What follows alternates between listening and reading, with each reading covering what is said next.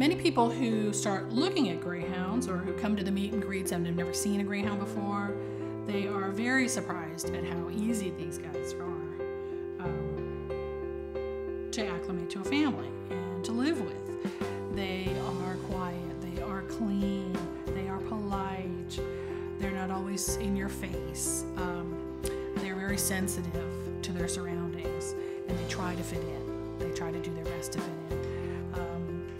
And people often think that they're going to be crazy lunatics because of their race dogs, and it's just not the case. And the way they are able to transform people's lives is pretty incredible. And I mean, they're dogs, but they're a little different. They're kind of special.